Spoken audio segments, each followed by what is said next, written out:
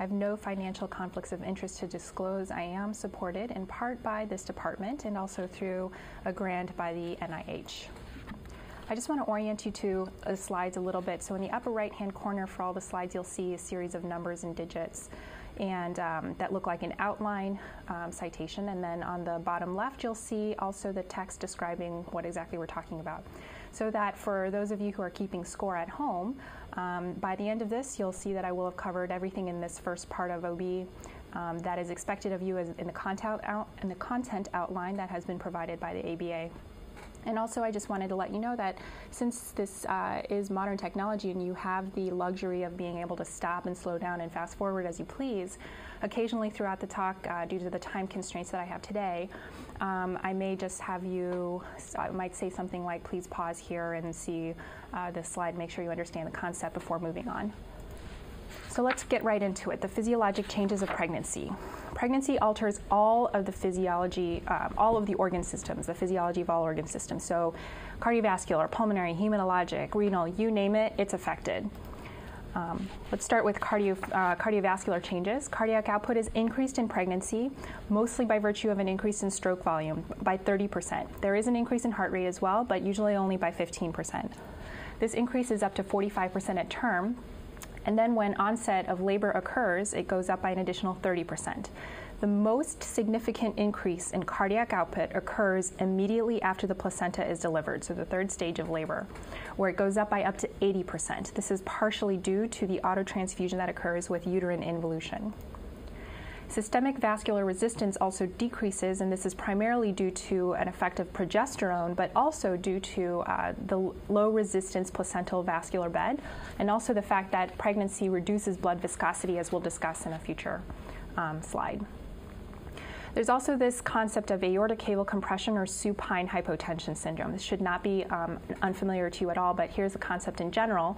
On the figure on the left, you see that a woman who's at full term will have compression of both the aorta and the IVC when she's in complete supine position. And that will compromise both uterine perfusion as well as preload. But that all translates to a decrease in cardiac output and a decrease in blood pressure. And this can lead to symptoms in some women. You can see on the figure on the right that by uterine displacement, either by tilt or wedge, or by having the woman go full on a lateral position, can relieve almost completely these compressions to the aorta and the IVC. Now, this can happen at any time the uterus exits the pelvis during gestation, and usually this is about 20 weeks of gestational age that people will say that you should begin to start worrying about this syndrome. Now, how much tilt do you need to do in order to prevent that from happening? By convention, historically, in all the textbooks you'll read, 15 degrees at the very least.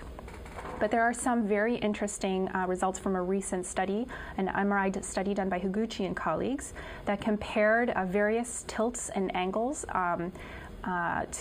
in women who are pregnant and who are unpregnant in various angles, so 15, 30, and 45 degrees, and they showed that really there is no relief by MRI demonstration of this aortic caval compression until the woman was at least 45 degrees, or at least 30 degrees of tilt. And what this may mean is that the tilt that we do may not be enough, or potentially that it may not make a difference because none of the women in any of these groups had any symptoms at all associated with the supine position. So while these are very interesting findings, it is also important to note that this particular study was done in non-anesthetized women, so women who hadn't had a subarachnoid block, for example. And so this just is further indication that we probably need to study this a little bit more before we make good recommendations on how much tilt needs to happen in the context of neuraxial analgesia or anesthesia for cesarean delivery. So uteroplacental perfusion and fetal oxygenation is determined by this relationship, which you should be fairly familiar with based on your knowledge of neurophysiology. But in general, uterine blood flow is directly proportional to the difference between uterine arterial pressure and uterine venous pressure, and all of that divided by the uterine vascular resistance. So that decreased uterine blood flow can happen as a result of maternal hypotension, positive pressure ventilation, and maternal hypocarbia. There also can be decreases in uterine blood flow due to increases in uterine vascular resistance, the denominator of this relationship. So that a woman who has increased levels of circulating catecholamines, for example, when she's in a lot of pain during labor, or if she's highly anxious before any type of surgery, or highly anxious at all times, just by virtue of her personality, this can cause decreases in uterine blood flow, which can lead to decreases in fetal oxygenation. Also, high doses of alpha agonists. Now again, high doses meaning above and beyond or overdose of what we might give, say, for example, as prophylaxis after a spinal anesthetic. And increased uterine tone can also change uterine vascular resistance in an unfavorable way for uterine blood flow. There are pulmonary changes as well, so that by term pregnancy, FRC goes down by 20%, and ERV and residual volume go down by 25% and 15% respectively. At the same time, inspiratory capacity goes up by 15%, and IRV and tidal volume also go up by 5% and 45% respectively. So that this translates basically to no change in your vital capacity during term pregnancy at all. Minute ventilation does go up by 50%, as well as tidal volume, respiratory rate as well. And tidal volume is the primary component, at an increase of 40%, is the primary component by which minute ventilation goes up during pregnancy. All of this translates to a decrease in arterial CO2 down to about 30 millimeters of mercury, and bicarb compensatorily will decrease to about 20 milliequivalents per liter. There's also high oxygen consumption associated with the pregnant state and also the laboring state, as we'll discuss in a second. So during labor, minute ventilation goes up significantly, up to 140% by the end of the first stage of labor. And by the second stage of labor, this is up to almost 200%. This is in an unmedicated woman. This is all also changed by a woman who's in pain, who has anxiety, and who maybe is coaching her breathing by herself or somebody else. The PaCO2 can drop as low as 10 to 15 millimeters of mercury during labor, and O2 consumption is further increased from the baseline pregnant state. In the first stage, it goes up by 40%, and by the second stage, it's up by 75%. Now, when you do neuraxial analgesia, this can prevent these changes almost completely during the first stage of labor, and the neuraxial analgesia can mitigate any of these changes during the second stage of labor. There are additional airway changes that go on as well. So progesterone induces direct bronchodilation by smooth muscle effect, and progesterone also has an indirect bronchodilating effect by enhancing beta-2 activity. Airway edema is also very common, especially at term pregnancy, and so for this reason, if a general anesthetic is necessary, smaller endotracheal tubes are necessary, somewhere in the range of 6.5 or 7 millimeters in diameter. There's significant capillary engorgement, which makes it easy to bloody the oral and nasopharynx during any type of airway manipulation. And for this reason, it's very important to avoid any type of nasal instrumentation during pregnancy. So this would mean no blind nasal intubations, for example, and no nasal temperature probes or nasogastric tubes, etc.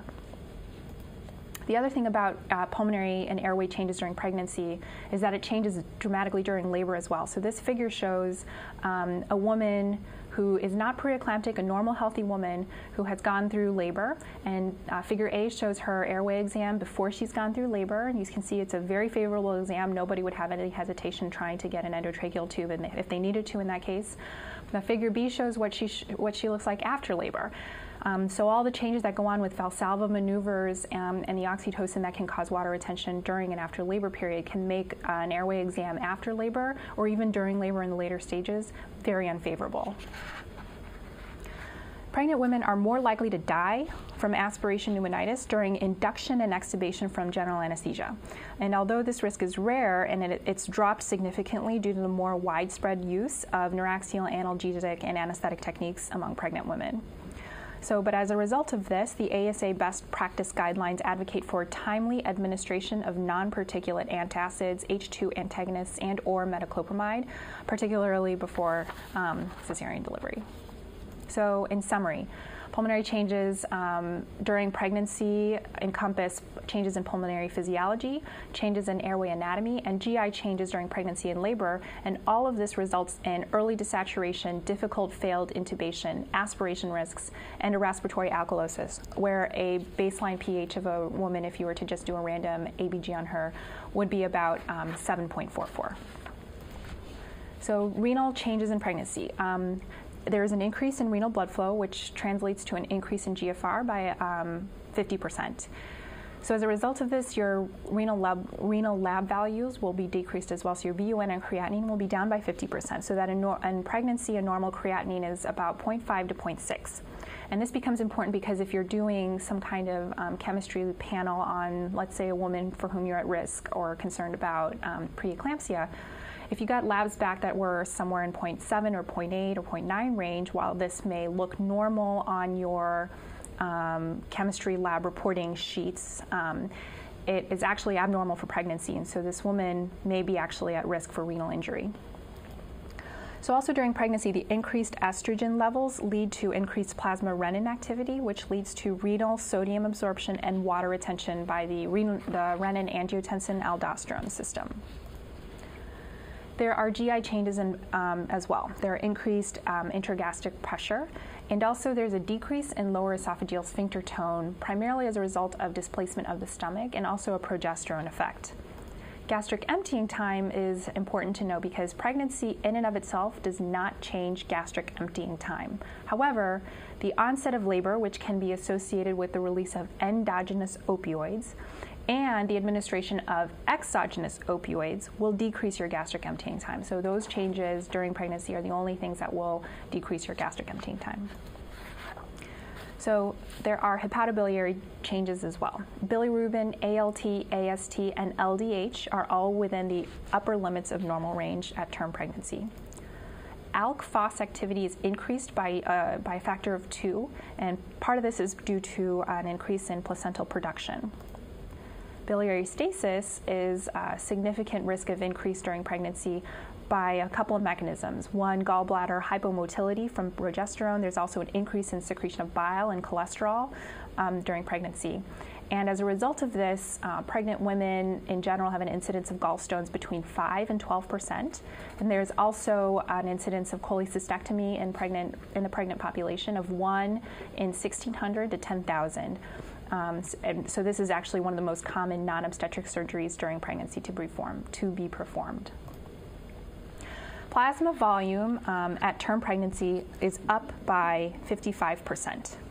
RBC volume increases due to elevated erythropoietin concentration, and also there are erythropoietic effects from progesterone, prolactin, and human placental lactogen.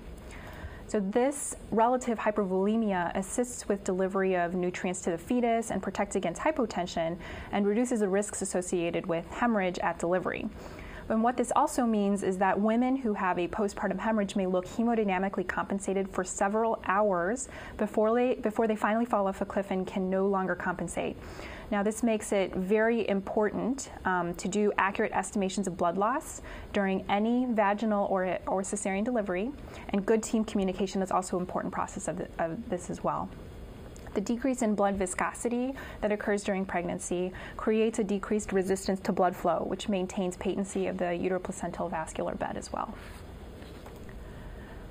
So here are the blood volume changes associated with pregnancy and the postpartum period. The star here indicates that RBC volume is below the pre-pregnancy volume at the end of the first trimester.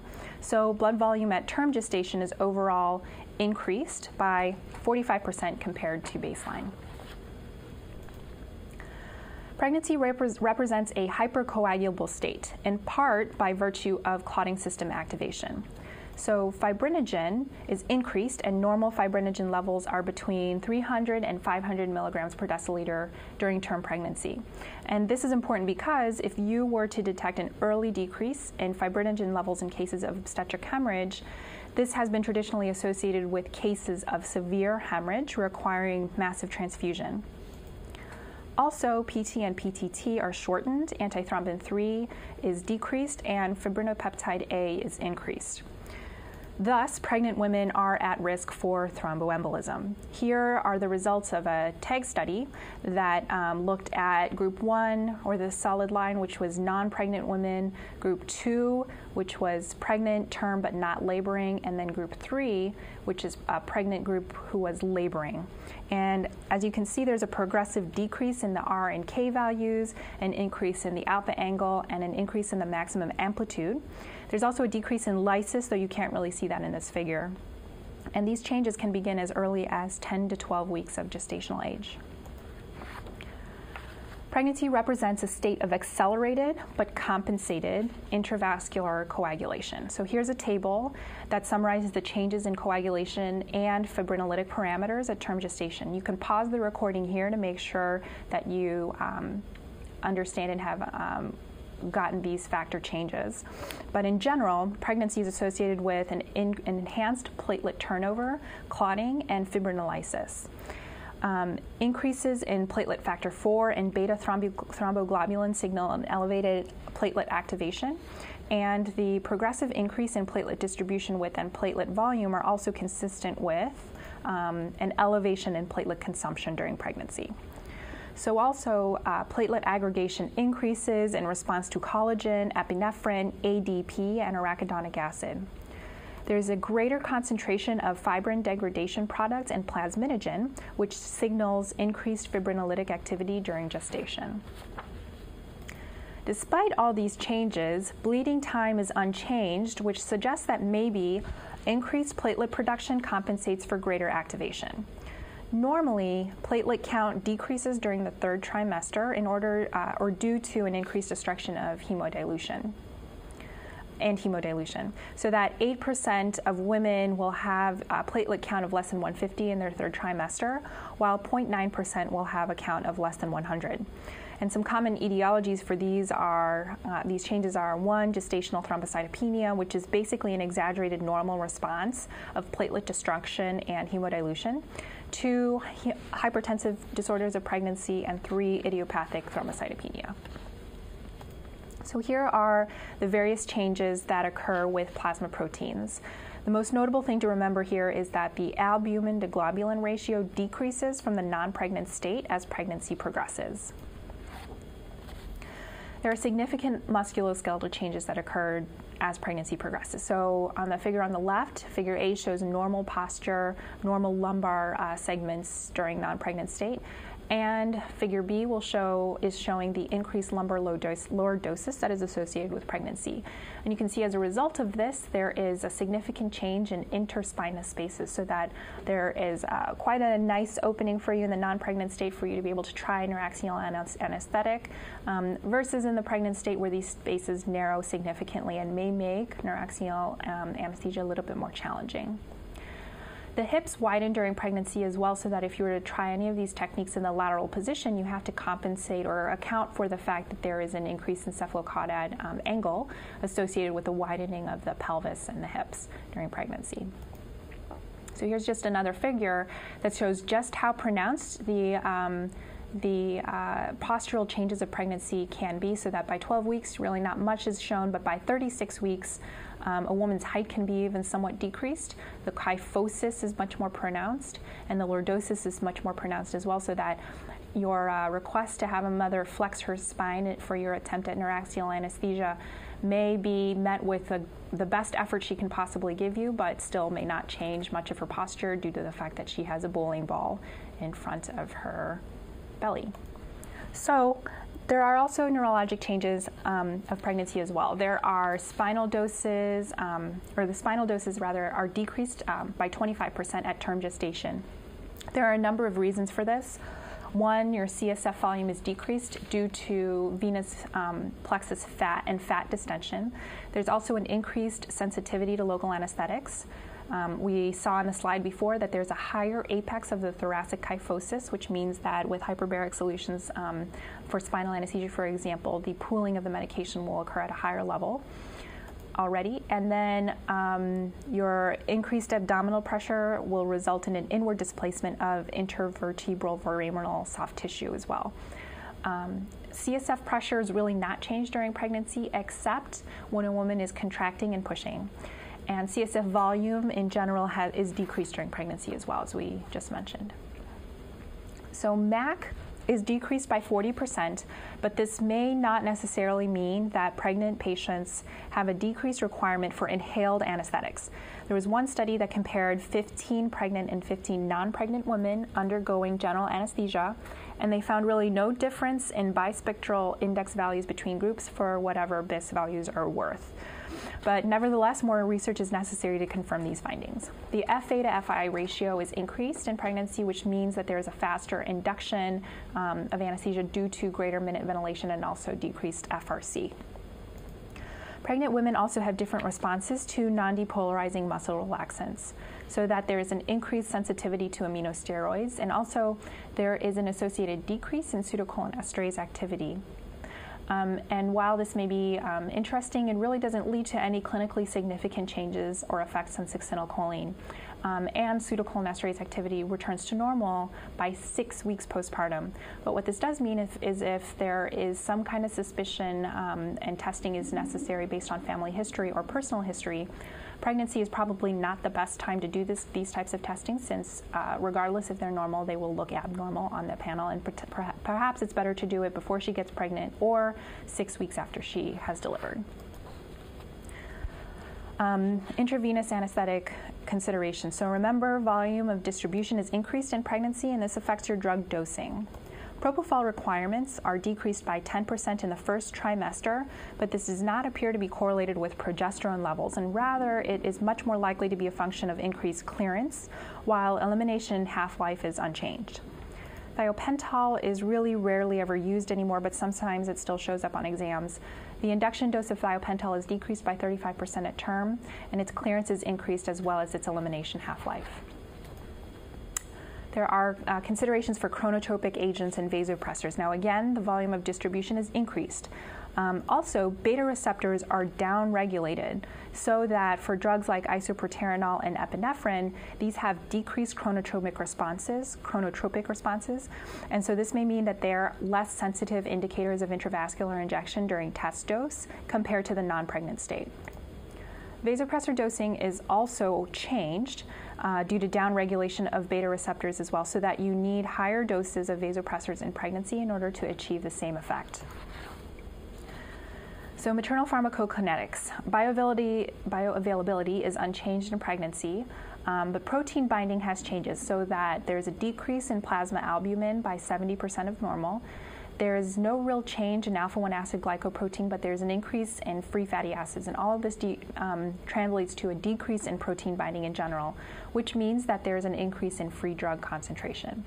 The exception to all of this is a woman who has chronic administration of any drug, which can offset this by increasing the clearance of the free drug. So most drugs are metabolized by the liver. The rate of metabolism depends on flow rate and enzyme activity. And although cardiac output is increased during pregnancy, it's really not clear if this increase in cardiac output translates to an increase in blood flow to the liver also. This is based on some studies using ultrasound and clearance of markers. On the other hand, some P450 enzymes and UGT enzymes are increased and some are decreased during pregnancy. So for example, these drugs, midazolam, phenytoin, and morphine, are associated with an increased metabolism due to upregulation of these particular CYP and UGT enzymes. Whereas caffeine and theophylline are associated with a decreased metabolism due to downregulation of these particular CYP enzymes. So maternal pharmacokinetics also consists of elimination, and we know that renal blood flow is increased and renal excretion is increased, so this increases elimination in general. And what this also may mean is that we may need to change our doses by increasing doses of drugs that are excreted unchanged by the kidney. So for example, cephalosporins. There is also an increase in renal P glycoprotein, which increases clearance of drugs like digoxin. So in summary, for anesthetic considerations in the pregnant woman, positioning is very important, not only in terms of left uterine displacement to avoid supine hypotension syndrome, but also ideal positioning for neuroaxial anesthesia, given the fact that best efforts are necessary to try to obtain as best spine flexion as possible. There's also tolerance of hypovolemia associated with pregnancy, and this is important for the concerns associated with hemorrhage. Intubation concerns and desaturation you have to remember, as well as the changes or potential theoretical changes associated with the use of succinylcholine. There are also changes in MAC and vasopressor response, and also local anesthetic dose requirements that you should keep in mind. So let's switch gears and talk about the physiology of labor. So we've sort of talked about the changes associated with the cardiovascular and respiratory system as it occurs during labor, but there are also additional considerations for thermoregulation and metabolism. So surprisingly, epidural analgesia increases the risk of maternal fever during labor in a very small subset of women. This mechanism is really unclear, but most likely it is non-infectious, inflammatory in nature. And it's unclear whether epidural anesthesia-associated fever places the fetus at risk for neurologic injury in the same way that infectious maternal fever is known to place the fetus at risk for neurologic injury. However, no study so far has directly linked maternal fever associated with epidural analgesia to adverse effects on the fetus or the neonate. On the other hand, epidural fever may prompt neonatologists to evaluate the neonates for possible sepsis, and this may or may not create some risk to the neonate. So here are results from a study that looked at mean to panic temperatures during labor in 3 groups of patients. The open circles are epidural bupivacaine plus fentanyl. The X's are epidural bupivacaine only. And the blue squares are parenteral opioids. The stars indicate that there was a significantly lower temperature for the IV opioid group, where P was less than 0.01, compared to the epidural group. And here, the differences in temperature reach a level of significance where P is less than 0.01, compared to the pre-epidural analgesic temperature. During labor, O2 consumption increases due to the metabolic demands of hyperventilation, uterine activity, and also maternal expulsive efforts. The maternal aerobic oxygen requirement exceeds oxygen consumption during labor, as evidenced by the progressive evaluation of serum lactate concentration, which is an index of anaerobic metabolism. So let's move on to the placenta. Maternal spiral arteries are maximally dilated during pregnancy, which leads to a low resistance pathway for the delivery of blood to the placenta. This blood flows through these terminal villi from the maternal spiral arteries into the intervillous space. The intervillous space of the mature placenta can accommodate approximately 350 cc's of maternal blood. With each maternal pulse, blood flows through this intervillous space into the terminal villus, which contains vessels that interface with fetal circulation. Here, blood flows into the fetal venous vessels, forming chorionic veins. The single umbilical vein is a coalescence of chorionic veins that come from each villus tree. One vein delivers blood to the fetus, and 2 arteries return blood from the fetus back to the placenta, where exchange occurs within the terminal villi as it did before. 16% of uterine blood flow is shunted through the placenta, and the fetus requires 8 cc's of O2 per kilo per minute of fetal body weight versus adults who require 3 to 4 cc's of O2 per kilo per minute. The placenta has 1/5 the O2 transfer efficiency of the adult lung, and it has a lower diffusion capacity versus the adult lung. Part of this is due to the smaller surface area and thicker membrane of the placenta. So O2 transfer depends on membrane surface area, membrane thickness, O2 partial pressure gradient, affinity of maternal and fetal hemoglobin, and relative maternal and fetal blood flow. This figure shows you the concurrent relationship between the maternal and fetal circulations within the placenta and the way that this arrangement affects gas transfer. So this may be another good time for you to pause to familiarize yourself with the umbilical and uterine vessel gas values, which sometimes show up on the exams. So with a maternal FiO2 of 1, the maternal PaO2 is 435 millimeters of mercury. but fetal umbilical venous PO2 is only 47, which indicates a low diffusion capacity of O2 across the placental intervillous membrane. Furthermore, the placenta receives less than 50% of fetal cardiac output, and blood coming from the placenta admixes with deoxygenated blood in the fetal IVC, thus further limiting fetal PaO2. Despite this, O2 delivery to the fetus is flow limited and not diffusion limited. Therefore, maternal delivery of blood and thus oxygen to the uterus is the predominant factor that controls fetal O2 transfer. And that blood delivery is dictated by uterine blood flow. Fetal hemoglobin concentration is high at 17 milligrams per deciliter, and it accounts for the large O2 content and net delivery of large quantities of O2 to the fetus. Fetal hemoglobin also has a higher affinity for O2, and therefore a lower P50 than maternal hemoglobin, which then produces a sink effect that enhances O2 uptake. The Bohr effect also augments the transfer of O2 across the placenta. With the Bohr effect, fetal-maternal transfer of CO2 makes maternal blood more acidic and fetal blood more alkalotic. And this pH change further causes shifts in maternal and fetal oxyhemoglobin dissociation curves, thus further enhancing the maternal O2 transfer to the fetus in what is sometimes called the double Bohr effect. And this double Bohr effect accounts for 2 to 8% of transplacental transfer of O2. So, transfer of CO2 occurs through different forms. There's dissolved CO2, carbonic acid, bicarbonate ion, and carbaminohemoglobin. The PCO2 gradient drives fetal-maternal transfer of CO2. The rapid movement of CO2 from fetal capillary to maternal blood invokes a shift in the equilibrium of the carbonic anhydrase reaction that produces more CO2 for diffusion. This is otherwise known as Le Chatelier's principle.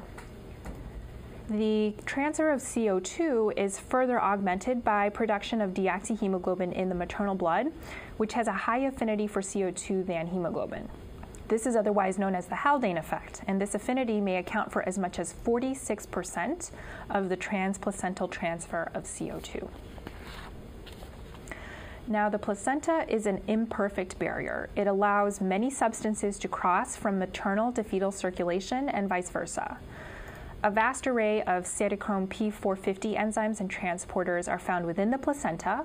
Some are inducible and some are constitutive. Also, a number of substances undergo specific or non-specific binding within the placental tissues, thereby minimizing fetal exposure to and accumulation of the substances.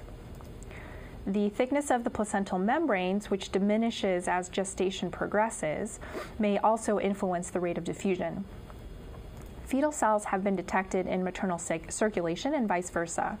This may occur by disruption of the trophoblastic layer or by active adhesion and transmigration, which is similar to blood-brain barrier migration. The presence of fetal cells in maternal circulation have been found to exert maternal immunosuppressive effects, which may explain why pregnant women sometimes develop or have worsening of autoimmune diseases such as thyroiditis, lupus, and asthma. Cell-free fetal DNA has also been found in the plasma of pregnant women, which has facilitated the development and testing for fetal sex, fetal rhesus D blood group, fetal chromosomal aneuploidies, and other genetic abnormalities. Placental drug transfer involves all physiologic transport mechanisms that occur in other organisms, so passive and active transport, facilitated transport, and penocytosis.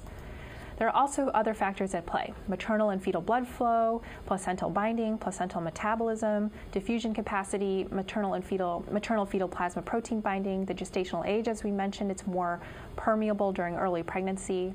And there are other factors as well: lipid solubility, pH gradients, ion trapping, and disease states like preeclampsia. So here's an easier way to think about it. Factors affecting drug transfer across the human placenta include lipid solubility, protein binding, tissue binding, pKa, pH, and blood flow. Lipophilicity heightens drug transfer across the placenta, but the placenta itself may take up highly lipophilic drugs, thereby creating a placental drug depot that limits the initial drug transfer. The pH relative to the pKa determines the amount of drug that is ionized and unionized in both maternal and fetal plasma. Fetal acidemia enhances the maternal to fetal transfer, or ion trapping, of basic drugs such as local anesthetics. The efflux transporter pumps substances in a fetal to maternal direction. So notice here that albumin concentration is higher in the fetus, leading to lower binding affinity and increased transfer, and alpha-1 acid glycoprotein concentration is higher in the maternal circulation compared to the fetal circulation, which leads to higher binding affinity and decreased transfer. It's important to remember that the effects of the changes in fetal pH are significant not only for local anesthetics, but also for the transfer of opioids. So this figure shows ion trapping of opioids, which is similar to that of local anesthetics. Here are some things to remember about placental transfer of anesthetic drugs. Anesthetic agents, inhalation agents, are associated with prolonged or inhalational agents. There's basically a consideration here for prolonged induction to delivery time intervals, which result in lower APGAR scores. Also, the inhalational agents will decrease uterine tone, which increases a risk for hemorrhage due to uterine atony. Nitrous oxide rapidly crosses the placenta, and this can cause neonatal depression and diffusion hypoxia in the neonate, where supplemental O2 may be necessary in the neonatal period. All IV induction agents cross the placenta. Propofol may have a sedative effect on the neonate. Plasma levels in the neonate depend on maternal dose and time to delivery intervals. Propofol is highly bound to albumin, so transfer is also affected by increased maternal blood flow and reduced protein binding. Ketamine rapidly crosses the placenta within 97 seconds. So benzodiazepines. Diazepam is highly unionized, lipophilic, and 95% protein bound, which all gives it a high F to M ratio, close to 1, within 1 minute of administration. And this contrasts with midazolam, which is much more polar. It reaches an F to M ratio of only 0.76 after 20 minutes. And this decreases more rapidly compared to other benzodiazepines. Meperidine will cause neonatal CNS and respiratory depression. Morphine rapidly crosses the placenta, and it is hydrophilic.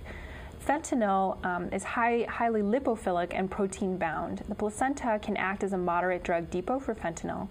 Its effects on the neonate are more pronounced than ultra-short-acting opioids such as remifentanil. On the other hand, remifentanil rapidly crosses the placenta, but it has fewer neonatal adverse effects compared to fentanyl when administered as maternal PCA, for example. However, remifentanil PCAs are associated with excessive maternal sedation and oxygen desaturation compared to fentanyl PCAs for a mom. Opioid agonists and antagonists are associated with few maternal, fetal, and neonatal side effects.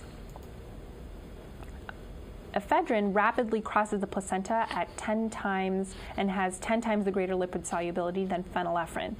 When you give ephedrine after a spinal anesthetic for cesarean delivery, for example, it will result in lower pH and base excess, higher PCO2, higher glucose, lactate, epinephrine, and norepinephrine concentrations than phenylephrine. Atropine and scopolamine have placental transfer rates that correlate with their ability to cross the blood-brain barrier. And finally, antihypertensives. Now, beta blockers are associated with fetal growth restriction and neonatal bradycardia, hypoglycemia, and respiratory depression. Nitroprusside is highly lipid soluble. It crosses the placenta, and it can produce cyanide in the fetus.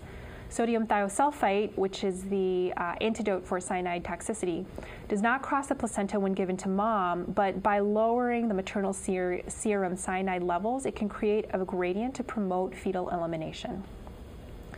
Nitroglycerin, which is also sometimes used as a tocolytic agent, crosses the placenta in a limited fashion, but it results in minimal changes to fetal hemodynamics. Placental production of nitric oxide enhances the uterine relaxation caused by nitroglycerin. So it's easier to remember it this way for the anesthetic drugs that do not cross the placenta.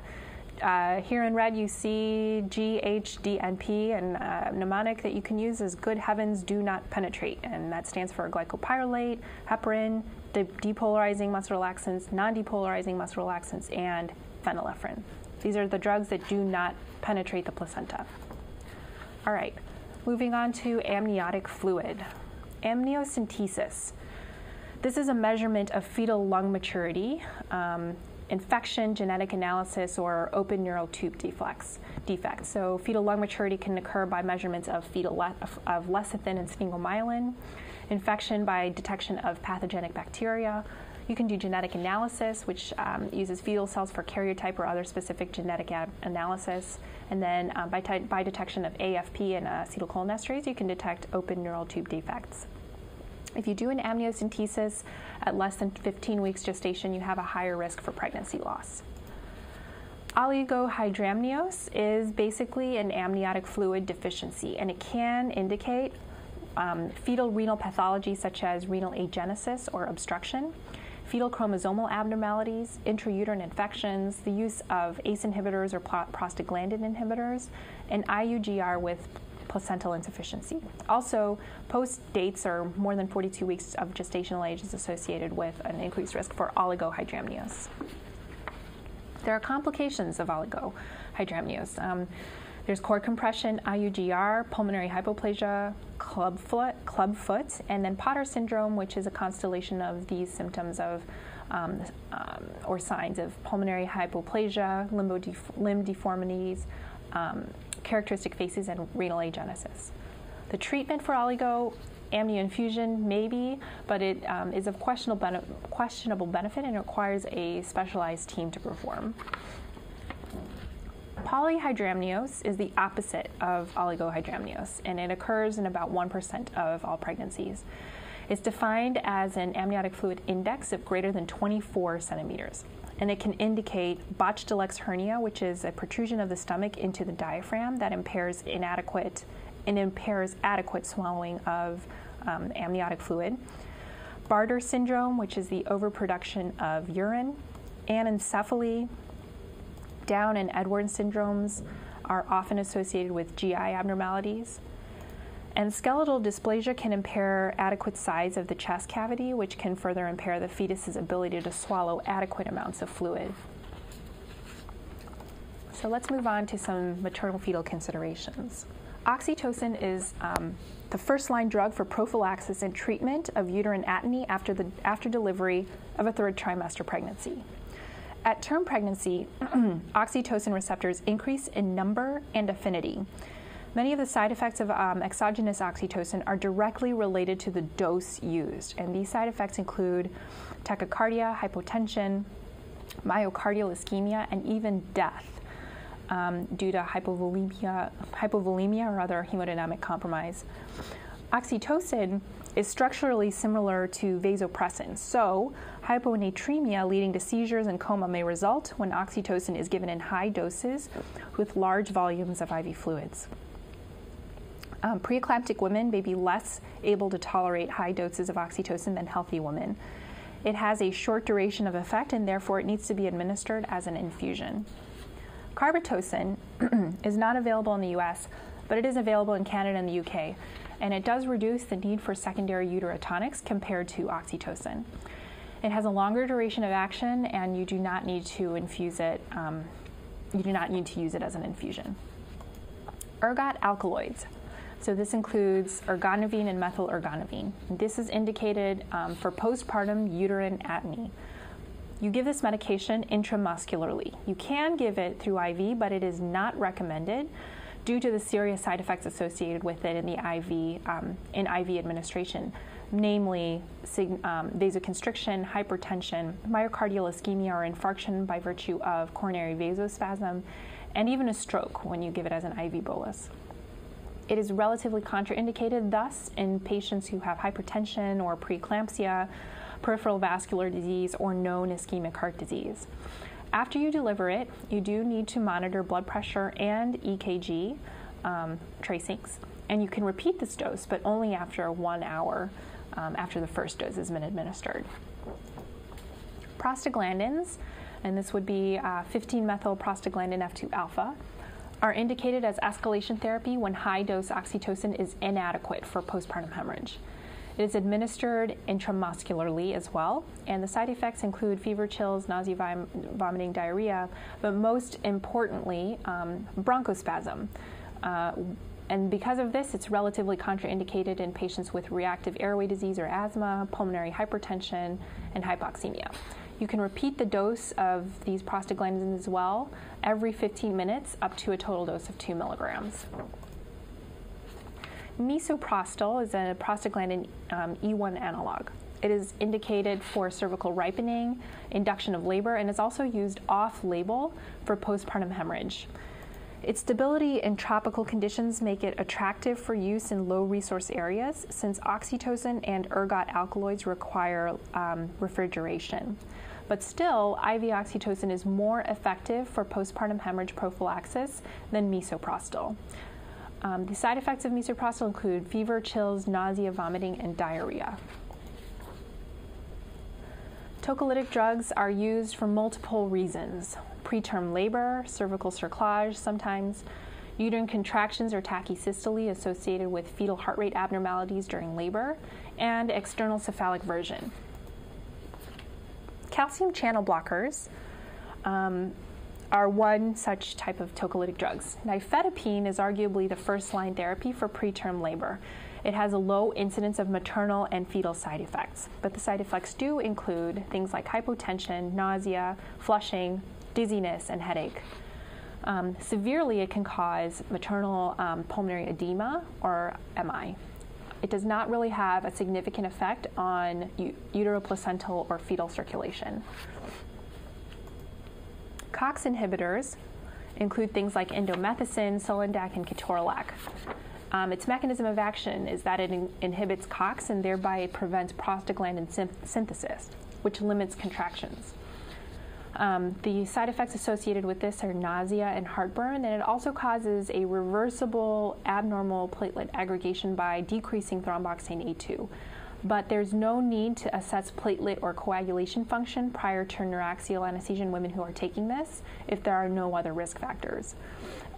COX inhibitors also cause a serious side effect of premature closure of the PDA and fetal oligohydramnios, which means if this is a drug that for whatever reason needs to be used during labor or for tocolysis, this may require increased monitoring of the fetus during the period in which it's being used. Beta agonists. This is the most commonly thought of tocolytic agent, and these would include things like terbutaline and ridodrine. How does it work? It's a selective beta-2 agonist, and it induces relaxation of uterine smooth muscle this way. How do you give it? Sub-Q. Rarely, you can also give it IV. The side effects can be pretty serious, and they include things like vasodilation, hypertension, pulmonary edema, which can even be life-threatening in some situations, hyperglycemia, and hypokalemia. Very, very rarely, it can elevate serum transaminase levels. It can cause ileus, cerebral vasospasm in patients with migraine, and respiratory arrest. But that last thing really is primarily associated in patients who have known myasthenia gravis or suspected or undiagnosed potentially, and who are given terbutaline or other beta agonists. So this may be a good time for you to pause here and look over this chart and make sure that you know the contraindications for beta-adrenergic agonists, the side effects, and the fetal and neonatal side effects. But I will highlight a couple of the fetal stuff here. So giving terbutaline or other beta agonists to mom can cause fetal tachycardia, hyperglycemia, myocardial and septal hypertrophy, or even MI.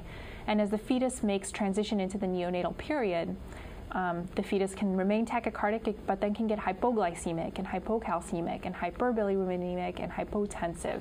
And rarely they can have intraventricular hemorrhage. Magnesium sulfate. It is also, it's a tocolytic, and it's also an anti-seizure medication. How does it work? It prevents a rise in intracellular free calcium levels. It decreases the sensitivity of the end plate to acetylcholine. It attenuates the release of acetylcholine, and it decreases excitability of muscle membranes. The indications for use are preterm labor tocolysis and eclampsia prophylaxis. And also, the results of a multi-center RCT, or randomized controlled trial, of magnesium sulfate compared to placebo showed that antenatal magnesium reduces the incidence and severity of cerebral palsy after very preterm birth, which they defined as less than 30 weeks estimated gestational age. The side effects of magnesium are less severe in terms of its cardiovascular side effects than the beta agonists, but they include chest pain, palpitations, nausea, hypotension, blurry vision. More commonly, you'll see sedation. Rarely but severely, you may see pulmonary edema and also vasodilation or hypotension. Also, supratherapeutic levels of magnesium can attenuate normal compensatory hemodynamic responses to hemorrhage. So this, coupled with the fact that magnesium is a tocolytic or uterine relaxant, and is also frequently associated with the use in women who have gone through long labors or induction of labors, can mean that a woman who's been exposed to magnesium is at risk for a postpartum hemorrhage. How is magnesium eliminated? By the kidneys. And this is important because many times magnesium needs to be given for eclampsia prophylaxis, and in some women who have preeclampsia with severe features, there can be compromise in renal function, which means that there needs to be closer monitoring in these women who have abnormal renal function. So magnesium has anesthetic interactions as well. It potentiates neuromuscular blockers, both depolarizing and non-depolarizing muscle relaxants. So because of this, you should avoid absolutely defasciculating doses of non-depolarizing muscle relaxants. You should lower the dose of non-depolarizing muscle relaxants. But you probably can use standard doses of succinylcholine, as we have described in clinical studies, this not really showing a significant effect. Magnesium can also reduce general anesthesia requirements. In one study, a serum mag level of 7 to 11 was associated with 20% reduction in volatile anesthetic requirement. It can impair coagulation since it acts as a calcium antagonist. So again, this characteristic plus the fact that it decreases uterine tone can place a woman at risk for postpartum hemorrhage. So here's another chart that you can pause and review and make sure you understand magnesium and its contraindications, its maternal side effects, and its fetal and neonatal side effects as well. So antepartum fetal assessments include things like routine ultrasonography. Now, routine ultrasonography in the U.S., or in general, significantly improves the accuracy of dating, and it also can help detect abnormalities such as molar pregnancy, anencephaly, and multiple pregnancies. But the utility of routine second trimester ultrasound for all pregnant women is debatable. So let's move on to fetal heart rate monitoring. Fetal heart rate baselines are defined as normal if they're between the 110 to 160 range. And how do you get a baseline? It's basically the approximate mean fetal heart rate during a 10-minute segment, and it lasts at least 2 minutes. Variability is normal when it's moderate, and moderate is defined as a range of 6 to 25 beats per minute. In general, variability is defined as fluctuations in the baseline of more than 2 cycles per minute. An absent variability is basically an amplitude range that is undetectable. It's minimal if it's detectable but less than 5, moderate we talked about, and it's marked if the range is greater than 25. Accelerations are defined as an abrupt increase in fetal heart rate above baseline. And at or after 20 weeks or 32 weeks of gestational age, greater than 15 for greater than 15 seconds is desirable, but it must last less than 2 minutes. If they're younger than 32 weeks estimated gestational age, greater than 10 for greater than 10 seconds, but less than 2 minutes is desirable. If the duration is longer than 10 minutes, then this can be thought of as a change in baseline. Decelerations. Now, these are abnormal almost universally, and they range in severity from early, variable to late. Early decelerations are associated with uterine contractions. The onset and the nadir and the recovery of an early deceleration coincides with the beginning, peak, and end of a uterine contraction. Variable decelerations are abrupt decreases to 15 beats per minute below baseline, and they last for greater than 15 seconds but less than 2 minutes. Late decelerations are gradual decreases and result in a gradual decrease in return to baseline in fetal heart rate that is associated with uterine contraction. As opposed to an early deceleration, a late deceleration has a nadir that occurs after the peak of the contraction. A prolonged deceleration lasts more than 2 minutes, but less than 10 minutes. And again, if the duration is longer than 10 minutes, it can be potentially thought of as a change in baseline. A recurrent deceleration is the presence of a deceleration with more than 50% of uterine contractions in any 20-minute period. This is a normal reactive fetal heart rate tracing. So you can see the baseline is between 110 and 160. There is moderate variability defined as 6 to 25 beats per minute from peak to trough. And there are 2 or more accelerations, which are defined as an increase in fetal heart rate of greater than or equal to 15 beats per minute above baseline, lasting at least 15 seconds in a 20-minute period. Here is an at-risk tracing.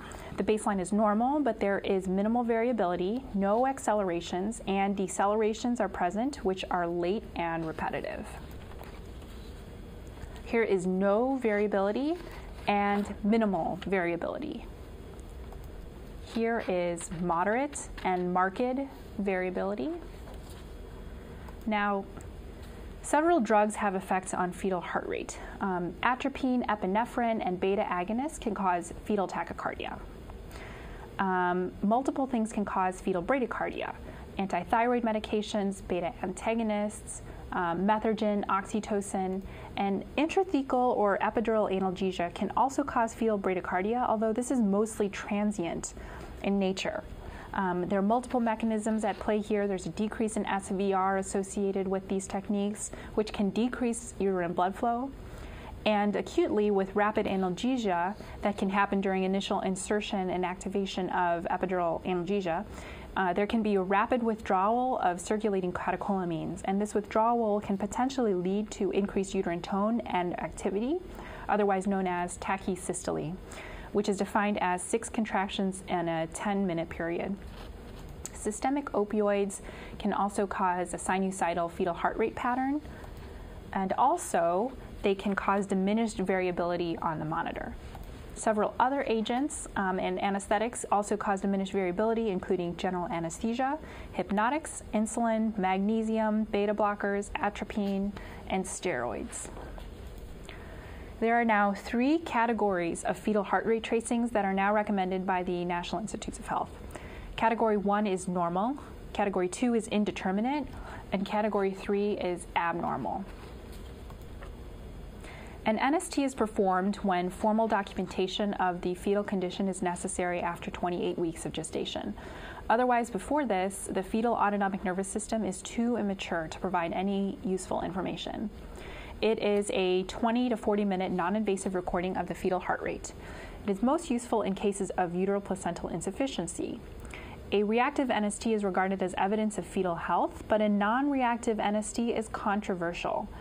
It must consider gestational age, underlying clinical circumstances, and results of previous fetal heart rate tracings. Only 65% of fetuses have a reactive NST by 28 weeks of estimated gestational age, whereas 95% do by 32 weeks. Once a reactive NST is documented in a given pregnancy, the NST should remain reactive throughout the pregnancy. A non-reactive NST at term is associated with poor perinatal outcomes in 20% of cases.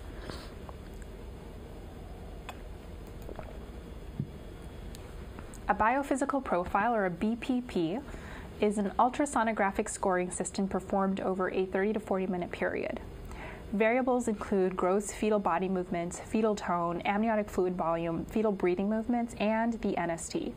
There are scores of 0 to 2 of each of these components, but none of them are equally predictive for adverse pregnancy outcomes. Here are the components of a BPP. You can pause here to see each component in their normal and abnormal definitions. So these are scores associated with the BPP. 8 to 10 is normal, and you can see that imminent delivery of the infant may be necessary for scores of 4 or below. The oxytocin challenge test is an older test of uteroplacental function whereby you give intravenous oxytocin or stimulate the nipples and assess the fetal heart rate with uterine contractions. A minimum of 3 contractions of minimal to moderate strength in 10 minutes is required for a complete test. A negative OCT, in which you see no decelerations with contractions, is reassuring. Positive OCT is when you have repetitive late or severe variable decelerations, which suggests fetal suffering. A positive OCT is associated with adverse perinatal outcome in 35 to 40% of patients. Let's move on to anesthetic techniques and risks. Since this is an advanced lecture, I assume you know the basics of these techniques, so I'll just highlight a few fun facts. So for continuous epidural, you should be very familiar with the advantages associated with this, but there are a few disadvantages. So it is a bit of a slower onset of analgesia. Larger drug dose requirements are needed with continuous epidurals compared to spinal techniques. And because of this, there may be a greater risk for maternal systemic toxicity and a greater risk for fetal drug exposure. Continuous spinal epidurals, or CSEs, have multiple advantages, including that lower doses of local anesthetics are required. It's rapid onset of sacral analgesia. You can extend it for cesarean just like with the epidural. If you used opioids alone for the spinal technique, you get complete analgesia with that. And also there's a decreased incidence of failed epidural analgesia associated with spinal epidurals, CSEs. However, there are some disadvantages, including that you may delay the verification of a correctly placed and functioning epidural catheter. People who get CSEs, especially with high doses of opioids in the spinal component, can have higher incidence of pruritus, and possibly there may be a higher association of fetal bradycardia with this technique compared to continuous epidural. Again, possibly related to that rapid withdrawal or rapid analgesia and rapid withdrawal of circulating catecholamines. Continuous spinals, now there are some advantages. It's very reliable. You can extend it for cesarean, lower doses of local anesthetic and opioid very fast. But again, there are some disadvantages. In order to introduce a spinal catheter, you may need to cause a large dural puncture, which can increase a woman's risk for a post-dural puncture headache. There are also possibilities of overdoses and total spinal anesthesia if the spinal catheter is inadvertently used as an epidural catheter. Continuous caudal is a technique that really has not been used in modern times, but there are some advantages, including that you may be able to access the neuraxial canal through by avoiding the lumbar interspaces, which can be useful in patients, let's say, who have had previous lumbar spine surgery and whose lumbar techniques may be challenging. On the other hand, in order to use a continuous caudal, it requires lots of medication, large volumes and doses of drugs. It may be more technically difficult and can possibly cause a higher risk for infection compared to epidural techniques. And there is a potential risk for inadvertent fetal injection during this type of anesthesia. Single-shot spinals are fast, technically simple, immediate sacral analgesia, and low doses are used, but the obvious disadvantage is that there is a limited duration of analgesia associated with this technique. There are alternative analgesic techniques for labor as well. One of them is the paracervical block, which is most helpful for the first stage of labor. Here was a study that randomized 122 Paris women to bupivacaine paracervical blocks or single-shot spinals with bupivacaine plus fentanyl. They found that a single-shot spinal was superior to a paracervical block, although it is notable that the paracervical block group resulted in VRS pain scores of 3 or lower in 43% of patients. And over half of the women in this group indicated that they would be happy to receive this analgesia again. Both groups had 0 cases of fetal bradycardia. There was also another study that showed no differences in newborn infant behavior or neurologic function between groups of women who received paracervical block compared to women who received no analgesia. Here's the technique. The hand and the fingers are positioned so that no undue pressure is applied at the vaginal fornix by the fingers or the needle gauge. The needle is inserted to a very shallow depth. There are some risks. Maternal risks include vasovagal syncope, laceration of vaginal mucosa, systemic local anesthetic toxicity or LAST, parametrial hematomas, postpartum neuropathies, and paracervical, retropsoal, or subgluteal abscesses in the postpartum period. There are fetal risks. There is a risk for direct injection into the fetal scalp, which can cause LAST. This is more likely to occur if you do this technique in advanced dilation of more than 8 centimeters. And for this risk, it's very important that with the technique, you use the most dilute local anesthetics as possible. Bradycardia is probably the most common fetal adverse effect. Part of this is reflex by manipulation of the fetal head, and part of it is reduced uteroplacental or fetal placental perfusion that can occur due to increased uterine activity or by direct vasoconstriction caused by the local anesthetics. So therefore, this technique is contraindicated in cases of known uteroplacental insufficiency or pre-existing fetal compromise. Another alternative is the lumbar sympathetic block, also mostly only helpful in the first stage of labor.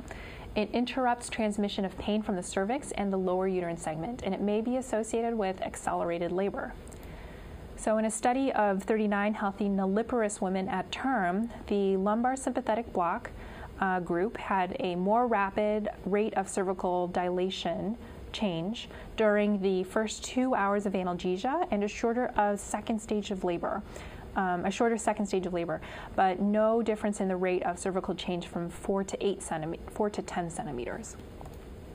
Hunter and his group also observed that in 14 of 19 patients, lumbar sympathetic blocks converted an abnormal uterine contractile pattern to a normal pattern. There are complications with this block. You can get modest hypotension, increased uterine activity, LAST, total spinal, retroperitoneal hematomas, Horner syndrome, and you can even get a post-dural puncture headache, just like with an neuraxial. Fetal complications are unlikely, however, with this technique. So lumbar sympathetic block may be an alternative option when patients have a history of previous back surgery that precludes successful epidural analgesia. And it may also be an option for women who have contraindications to neuraxial techniques. It also minimizes motor block. However, this can be achieved with modern epidural analgesic techniques that utilize low concentrations of local anesthetics with opioids. It is a more painful procedure, and these days it really offers little unique advantages compared to epidural analgesic techniques on a routine basis. Sadly, few anesthesiologists probably have maintained the skills in this technique, and perhaps the use of thoracic paravertebral blocks may have some promise to be used more often in parturients for whom neuraxial block is indicated. A pudendal nerve block is most helpful for pain associated with the second stage of labor.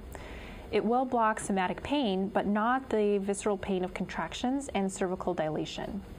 It is most useful in cases of normal vaginal delivery, outlet forceps delivery, but not mid-forceps delivery, postpartum examinations, and repair of the upper vaginal cervix or manual exploration of the uterine cavity is probably not effective with this, is not affected very much with this technique.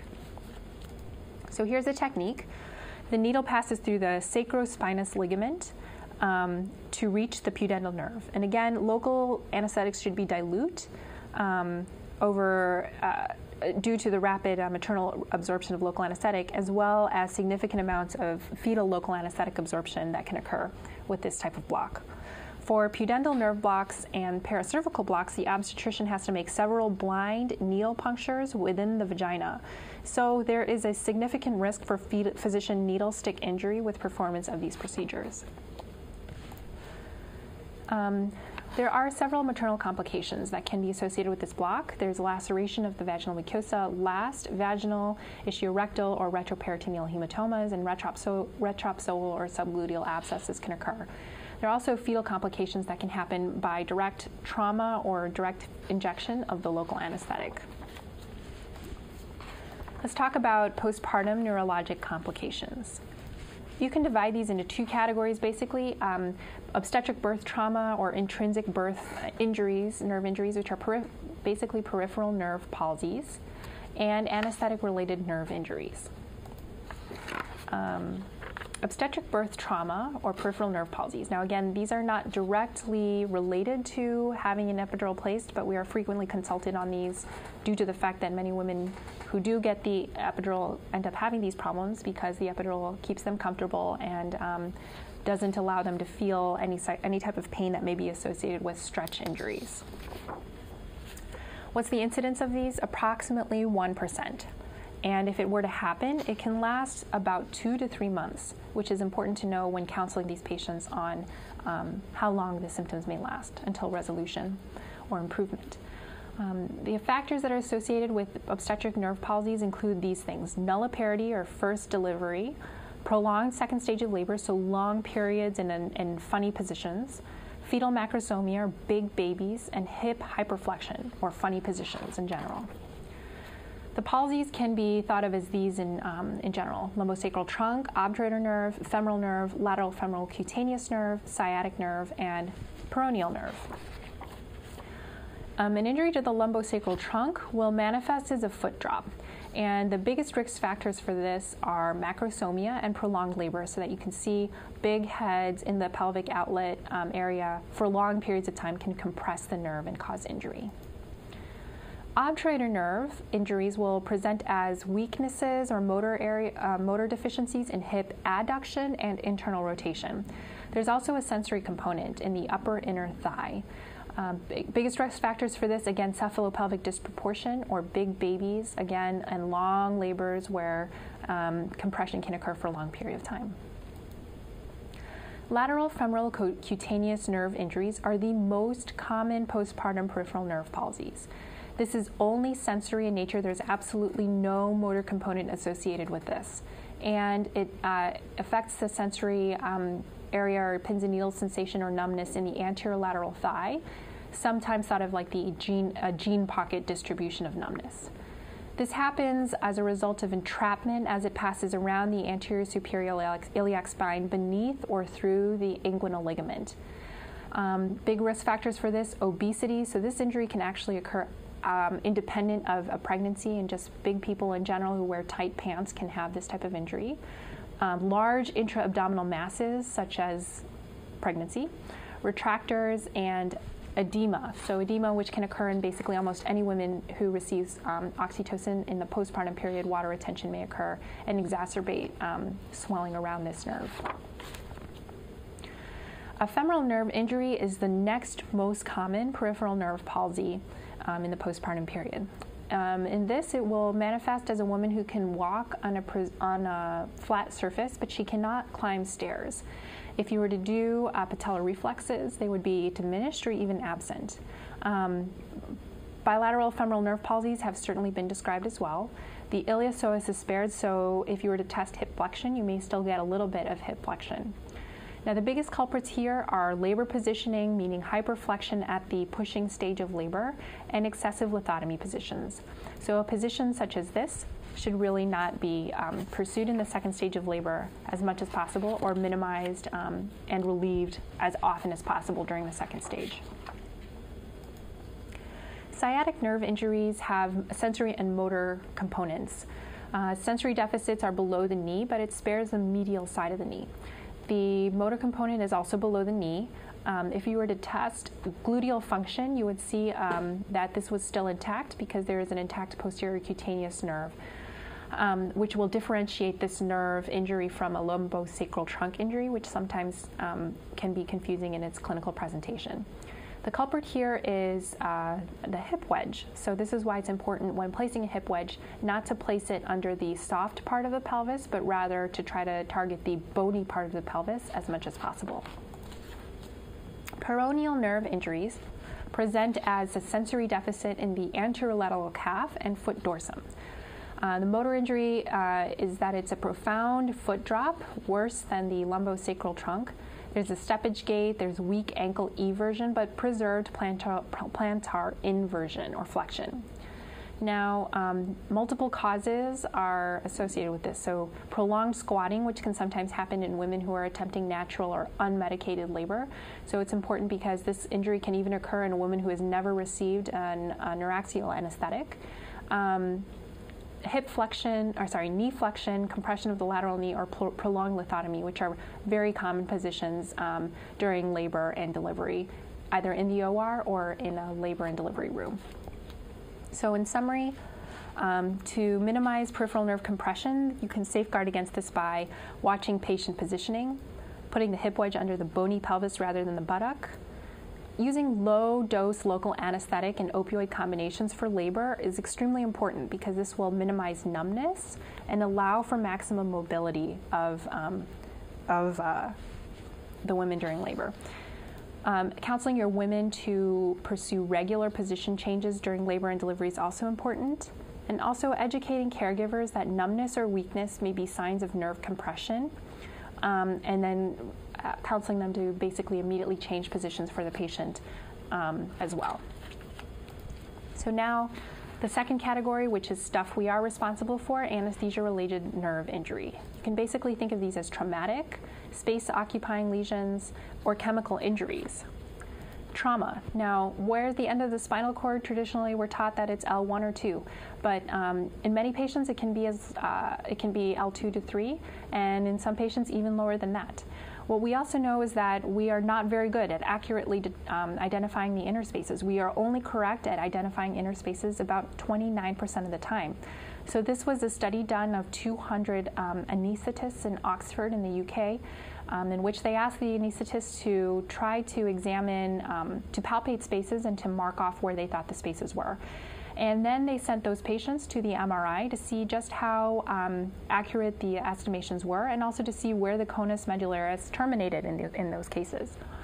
You can see that only about 30% of the time were we actually spot on where we thought we were, and the vast majority of the time, over 50% of the time, we were wrong and in the wrong direction, meaning we thought what we thought was a particular in a space, say L2 to 3, was actually L1 to 2.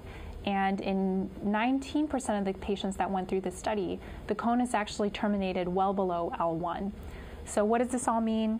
It means that you should never knowingly go at levels higher than you expect the conus to terminate, and should always probably attempt subarachnoid injections at the lowest levels possible. If you were to get conus during your techniques, your patient would have severe lancinating pain upon simple introduction of the needle, and you should stop right away. Do not inject on that. Here was a case where injection was attempted after the patient did have some symptoms and pain in the leg, but injection occurred regardless, and this did result in this syrinx or hematoma that you see within the conus at the level of the body of T12, which was the same side as the pain on insertion for the patient and subsequent leg symptoms. So there are several risk factors for hematoma and abscess. For hematoma, risk factors include difficult or traumatic placement, coagulopathy or therapeutic anticoagulation, spinal deformities, and spinal tumors. Your patient, if you're examining them, may have a backache and also focal neurologic signs. And the backache may be reproducible, meaning when you push on it, it can get worse and or exacerbate the neurologic signs. Outcomes depend on the duration of the symptoms before surgical decompression. And really, compressive intraspinal lesions require urgent laminectomy within 6 to 12 hours of the onset of symptoms. Abscesses are pretty rare, and they can occur less acutely than a hematoma may occur. So these can occur usually between 4 and 10 days after neuroaxial is attempted. Your signs may include fever, white count, severe backaches, and also focal neurologic signs, just like a hematoma. How do you treat this? Same, you need a laminectomy, you need to decompress, and especially if they're associated focal neurologic signs that may become permanent if otherwise, and also intravenous antibiotics for a certain period of time, 2 to 4 weeks of antibiotics. So high enough local anesthetic concentrations can be toxic to nerves, and this can manifest as transient neurologic syndrome or cauda equina syndrome. Inadvertent epidural injections occur for multiple things. They've been described for thiopental, potassium chloride, paraldehyde. In Britain, there was a famous case of painful permanent quadriplegia associated with paraldehyde injection in the epidural space.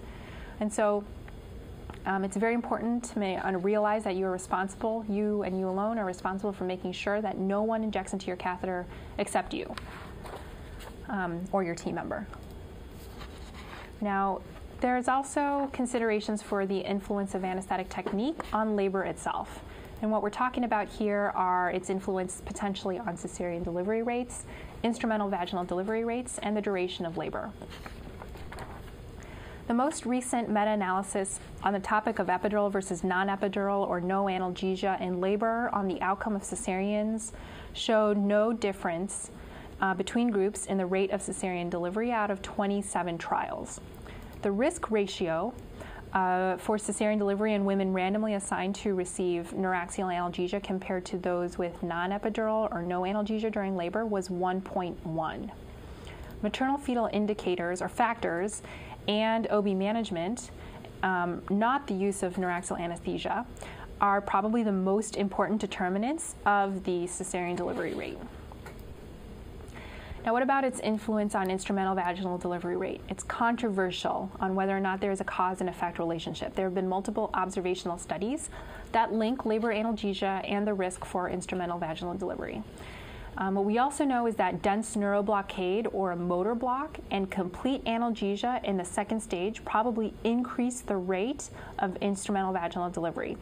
Therefore, this is another reason why it's incredibly important to use dilute local anesthetics with opioids during labor, because this is less likely to adversely affect the progress of labor. How about the duration of labor? Here was a recent meta-analysis done on the influence of epidural analgesia on the duration of labor. The findings showed that certainly the second stage is increased, but only by 13 to 14 minutes, which is really clinically insignificant. Although statistically significant in these studies, clinically insignificant. That's all I've got. Please feel free to send me any questions to this email address. Good luck on your exam. I hope you get all the OB questions right. And remember the incredible honor and privilege that we have in caring for these women and their families during such an important time in their lives. Good luck.